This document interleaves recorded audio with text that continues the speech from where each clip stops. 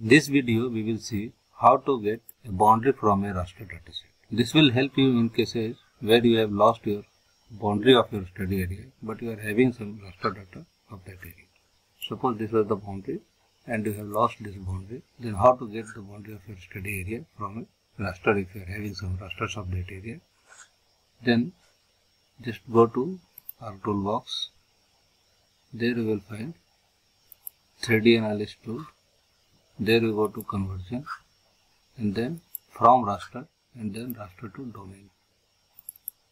Double click here, get the raster first and then output feature class.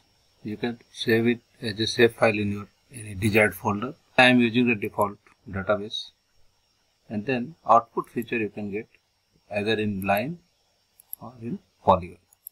So for boundary I will go for polygon and then just click OK. So this was the boundary of your study area. Similarly, suppose we are having, if you are having raster data downloaded and you want the footprint of this raster data, then again this tool will help you. Go to the same tool, 3D analyst, conversion, from raster and then raster to raster domain. Then select this data, the raster data, and then again you can go for polygon or line. I am going for polygon. Click OK.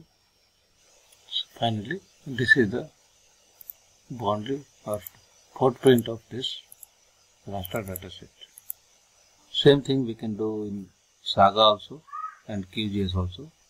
So those video I will be sharing next. Thank you for watching.